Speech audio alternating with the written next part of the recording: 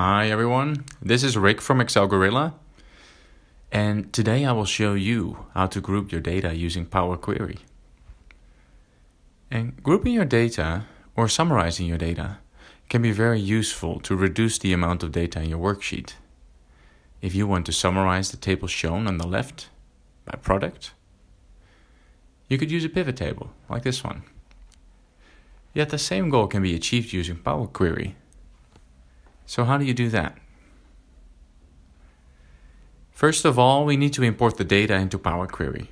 To do that, make sure to select a cell within the table, then click on the Data tab, and click on From Table/Range. This pulls the data into Power Query. The next step is then to summarize the data per product. And we can use the Group By functionality for that.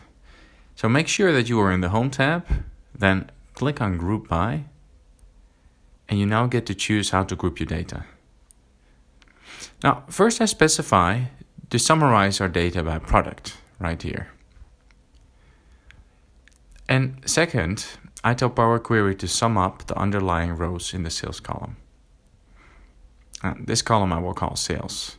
We sum it up, and the data to sum up is in the column sales. Now, click OK. Your data is now summarized on product level.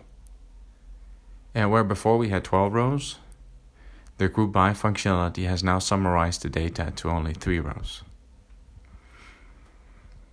If you want these results to be on your Excel worksheet, for example, you go to Close and Load to, and you now get to choose how to import your data.